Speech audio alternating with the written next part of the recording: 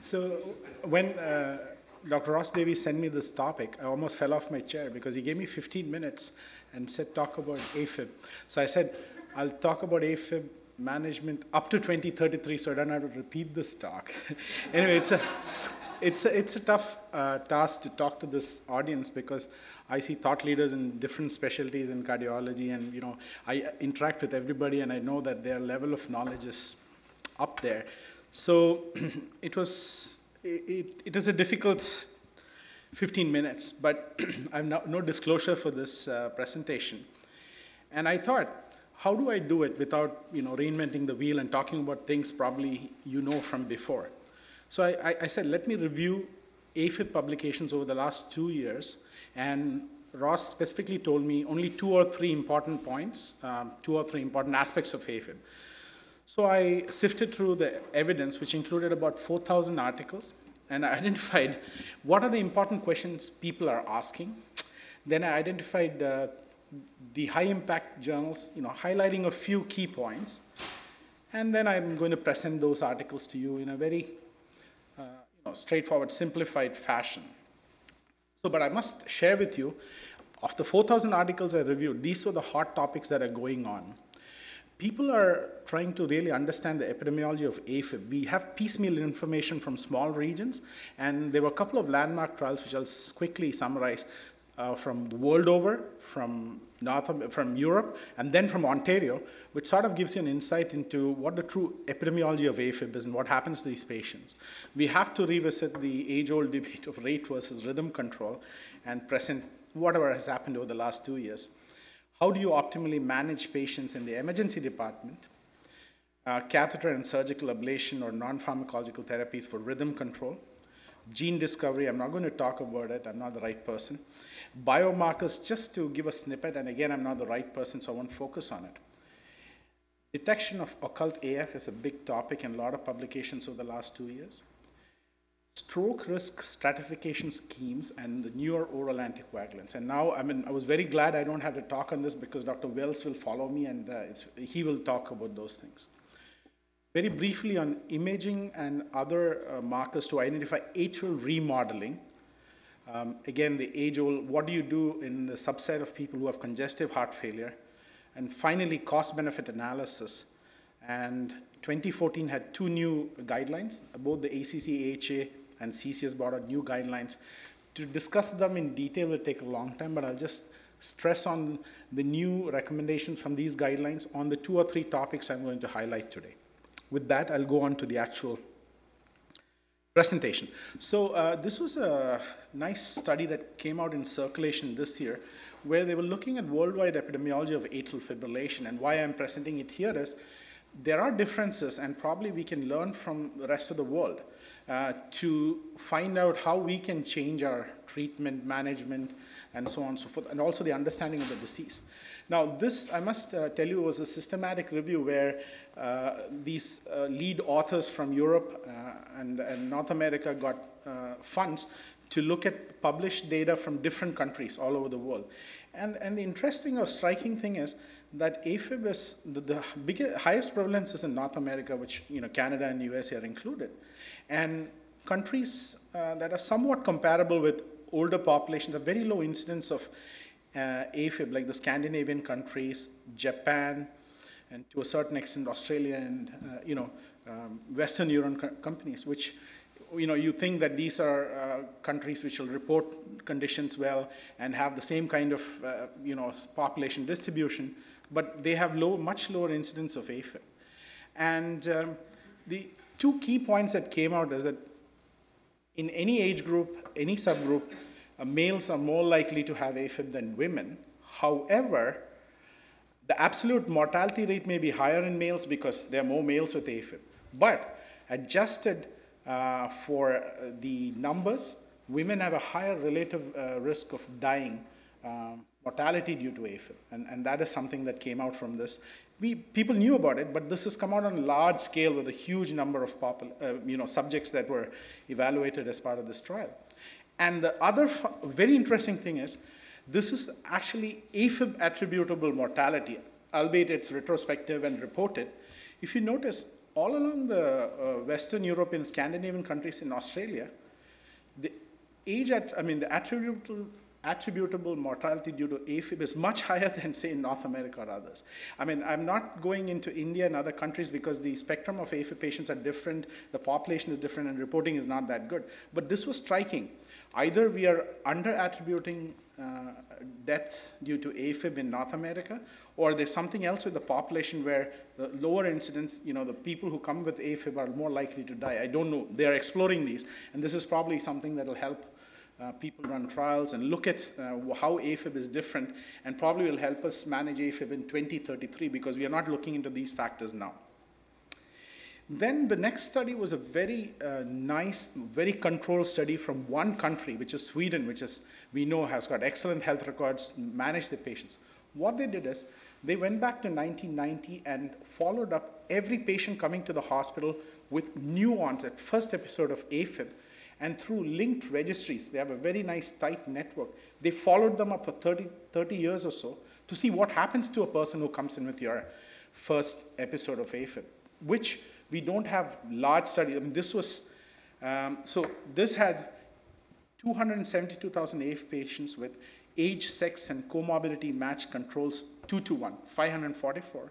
And what was clear is that AFib clearly, these are people without any AFib before. They had their first episode, and they were longitudinally followed up for decades. And AFib clearly showed AFib attributable mortality and mortality in general to be much higher than age-sex matched controls who did not have AFib. And what's the other information we got? Busy slide, but the only message is that AFib is definitely a disease of old age. As you grow older, you're more likely to get AFib. And that comorbidities are very common, especially coronary artery disease, hypertension, obesity, renal disease. Secondly, they looked at patients who presented primarily with AFib, not AFib as a secondary diagnosis, and they found that they were slightly younger and they had fewer comorbidities, but slowly, as time went by, they started developing other morbidity and mortality, other morbidities associated with AFib, and had a higher incidence of persistent, permanent AFib. So they would transition from paroxysmal AFib into persistent AFib. So these are things which we thought we knew, but never were shown in a nice longitudinal registry. So this was, I think, the key messages were that AFib increases mortality independent of concomitant diseases. In the largest natural history study, that we have till now, AF incidence increases with age, associated comorbidities. Again, in this study, women have a higher relative mortality risk. So if you have to look at people, I mean, that's one area people are targeting research on. Then this is from Ontario, and this shows emergency department visits for AFib over the last 8 years. And there's been a steady uptrend. There are more and more people attending emergencies in Ontario with AFib. But what we are noticing is that the one-year mortality, hospital admission, stroke rate, 30-day mortality, all have been flat or have been coming down a bit. And what this tells us essentially that AFib is on the rise. However, we seem to be managing it quite okay, and the management has stepped out into the outpatient department because these people are not coming back to the emergency again and again. So that's encouraging, and that sort of is one of our concerns is, if you have a person with AFib, I mean, do you really need to admit him? And, are they going to the emergency again and again? There are a few frequent flyers, but they're different. So that I thought was a nice one. Then I'll step over to one of the commonest problems, even all my colleagues ask me, I mean, rate control, how do we go about it? Now, I think Dr. Charlie Kerr and Dr. Andrew Cran were behind this paper, and they looked at all the evidence, and based on public demand, that is demand from our colleagues, they came up with a sort of sensible algorithm on how to manage patients. When you want to rate control, what do you do? I think you will appropriately take appropriate measures for stroke prevention, and then really intervene only if the heart rate is over 100 beats per minute and there are significant AF-related symptoms associated with the heart rate. And two common settings, whether the patient is hypertensive or has normal or low blood pressure. If the patient has hypertension, then you look at normal LV or LV ejection fraction.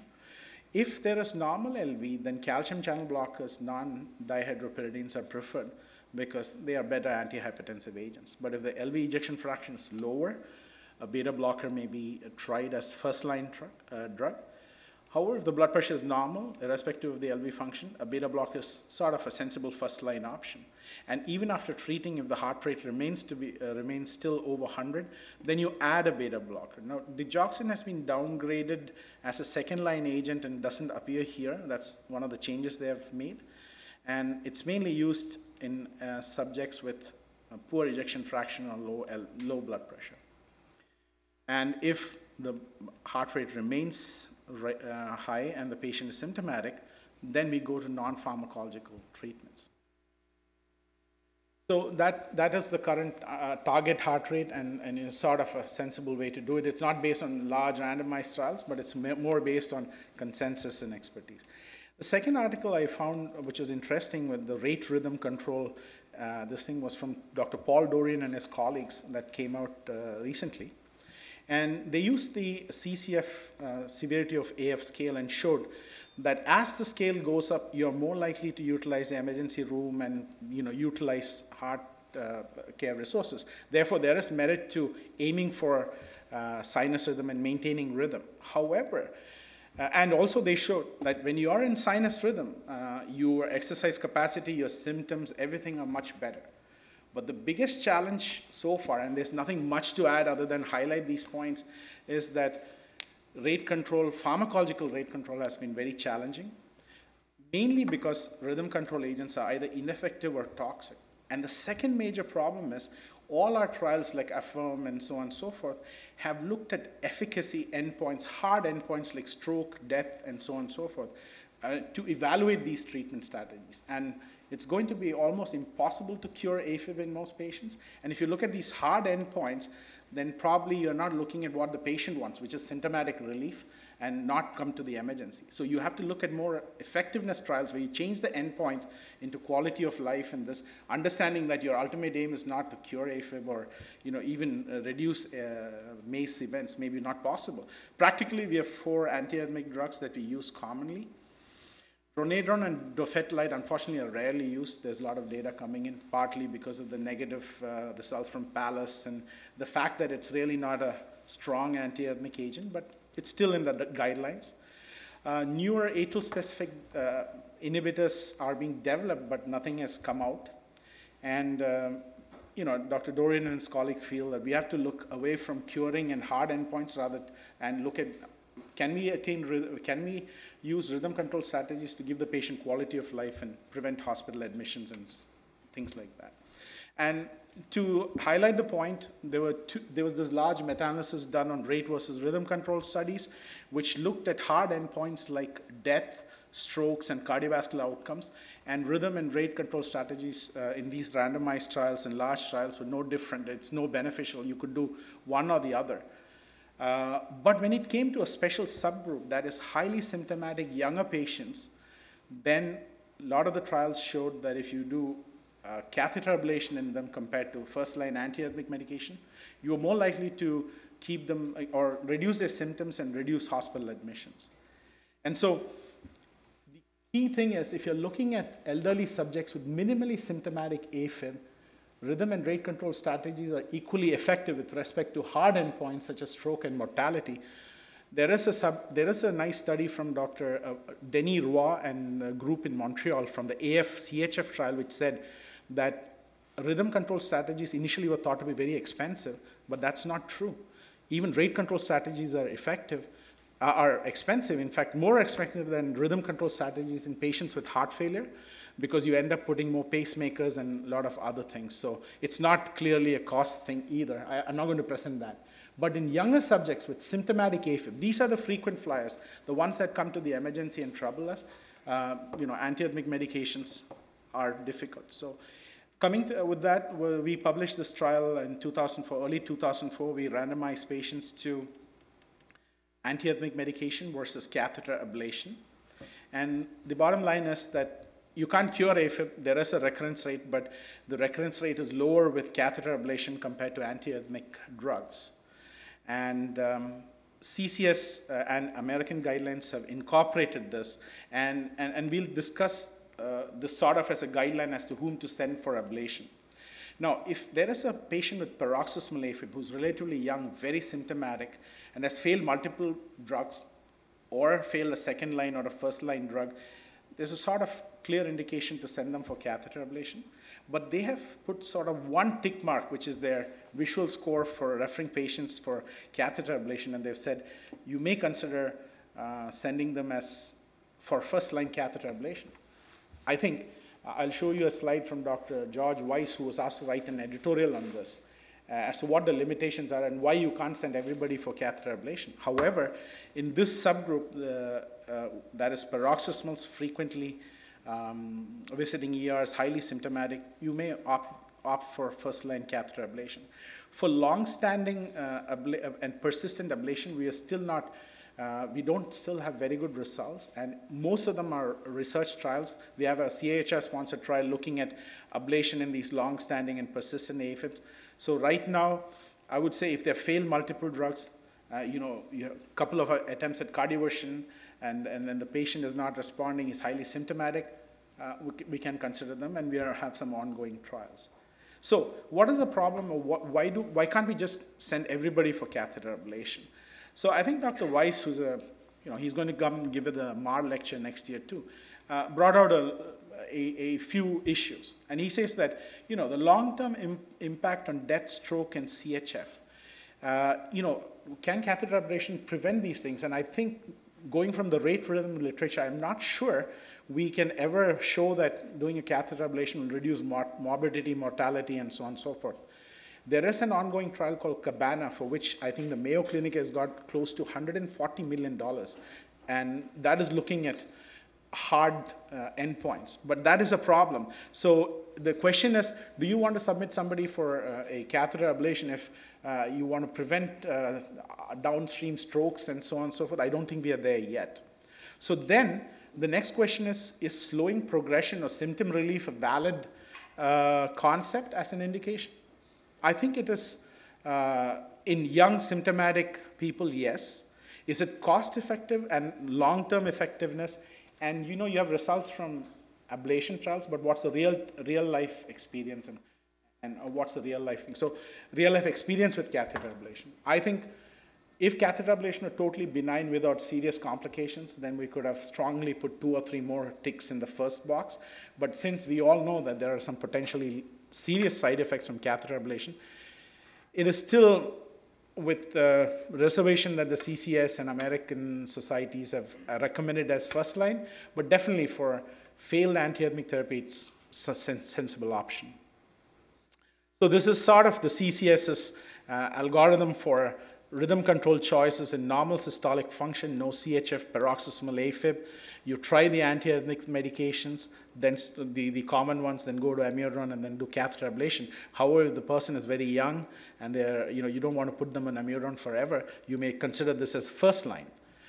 However, with CHF or LV systolic dysfunction, catheter ablation is still a research procedure, and I have a feeling that it's not going to be as widespread in its use as for paroxysmal AFibs with normal LV function.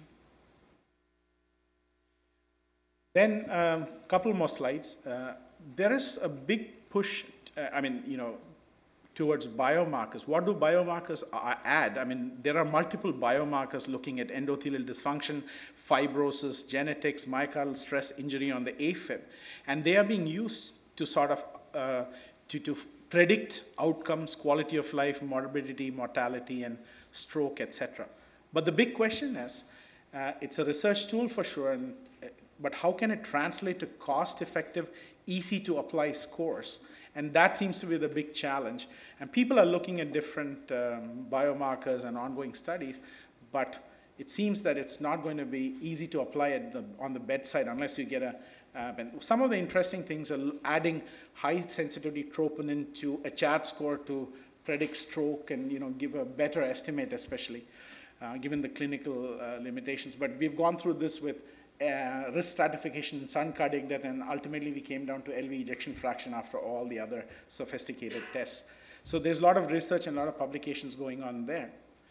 Lastly, with imaging, the Utah group, which not many other groups have been able to replicate, did a neat study where they looked at patients with atrial fibrillation and using their own proprietary technique, assessed the amount of scar in the atria. And you can see these green spots are scar, and they classified patients into 4 groups, stage 1 to 4, based on an arbitrary division of the proportion of atrial wall that's replaced by fibrosis, 10 to 20%, 20 to 30%, and more than 30%.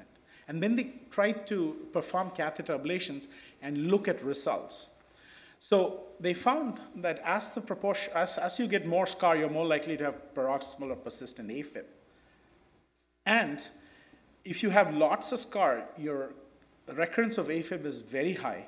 And the people who do best after a catheter ablation are the ones who are in this group where there's minimal scar. This is conceptually very interesting, and sort of tries to make sense on how you identify people and select them for AFib, in the sense, if you have 30 or 40% scar, maybe it's futile to attempt anything, and it's just better to accept atrial fibrillation rather than chase this. But so the key message from the biomarker and the AFib study is that the MRI story is that you need to identify structural remodeling in subject with AFib, and this may help target your therapies. And this needs to be systematically rolled out. However, the problem is the Utah scoring and the methods have not been validated elsewhere, though a lot of other people are trying it. A case in point is I had a patient whose son is a radiologist in Stanford, and he called me and said, we turned him down for AFib because he was in long-standing AFib. So he said, why don't you do the Utah classification and this? I said, at our institution, we are not doing it, but can you get it done at Stanford? So he said, yeah, I'll do it. But then 2 days later, he calls back and says, Stanford group is also not able to do it. So that is sort of, it's only the Utah group that has shown us this. So we have to wait till they are able to replicate this in different institutions. And then that brings into this position paper, which is the title of my talk, Year 2033. I mean, 4 or 5 of our leaders in this field in Canada wrote this paper, including Dr. Stanley Nattle, who does a lot of basic research. It's sort of a synthesis of all that we know and telling us to shift away from just very clinically based decision making to personalized and targeted treatment for individuals. So this is a busy slide, but here is what we do in 2013, which is, you look at rhythm and rate control strategies, you look at paroxysmal and persistent AFib, you have CHAD score, you look at oral anticoagulations, and then rhythm control. If it fails, you go on back to rate control. So what they are suggesting in this busy slide is that you have to refine the thromboembolic risk score using, they have suggested biomarkers, imaging, a lot of other things, and then go away from just the concept of rate and rhythm control and looking at phenotypes like paroxysmal and persistent AFib, and go on to individualized, genetically based understanding of a person's AFib, and then target therapy or treat the person based on that. Now, this is a bit of a stretch, and I'm not sure I agree with all they say, but I think there has to be ongoing research to find out. AFib is not the same for everybody, and there is some merit to understanding I think this Dr. Green is quite an important proponent of understanding phenotypes, and I think that there is merit to that. But we'll see whether this will happen in 2033 or not. So to summarize, there's a worldwide epidemic clearly of AFib, and it's a public health problem. There are multiple pathogenetic mechanisms, so you can't say that all AFib is because of one particular reason. It independently clearly contributes to mortality and morbidity, and in my review of literature, I don't think a cure seems to be in sight for most cases. The management is very challenging, and as we've seen, there are differences in regional incidence, outcomes, and treatment. So, I think you'll have to have a good mixture of individual and regional strategies to treat AFib. And there has to be a concerted effort where there's a multidisciplinary team to treat AFib rather than one person doing it. I think as an electrophysiologist, or an arrhythmia specialist, we deal with one aspect of AFib, but it's a chronic recurrent disease model that affects the whole body. So those are, these are the insights I gathered from all the publications over the last 2 years. And there are many more issues, but in the interest of time and remaining on 2 or 3 issues, that's all I have to say. I'm happy to answer questions.